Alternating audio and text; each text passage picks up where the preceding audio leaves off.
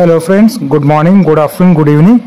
So this is about integrated PG or integrated M.tech program in VIT Vellore, and lot of students have asked about the review for this.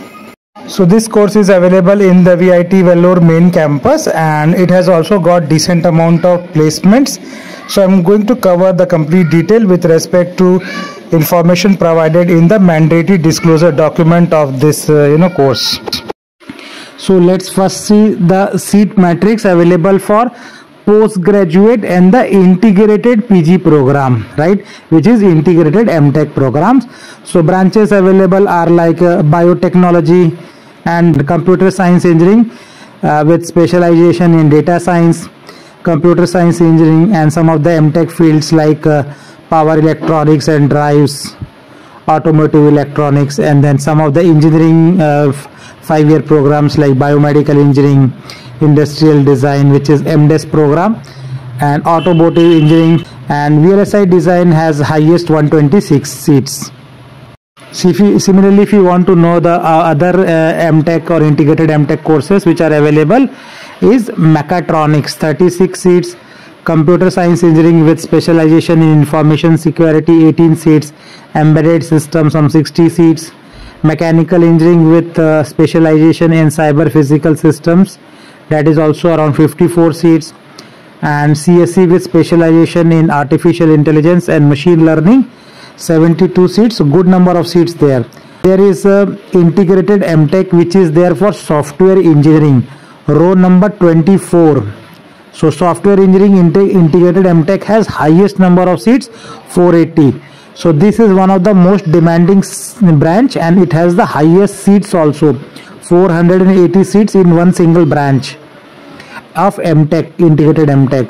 Computer science engineering with data science, that also integrated M.tech, 240 seats are there, right?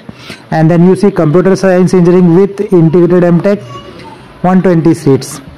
And you see EC with intelligence communication, those are 18 seats. Understand that there are a large number of integrated M.tech seats also available, right?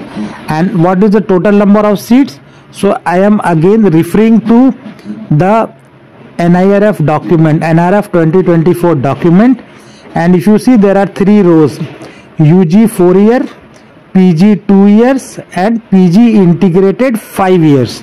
So I am only talking about PG integrated 5 years. You can see the total number of seats was 900 seats, right? So sufficient amount of seats are there, 900 seats.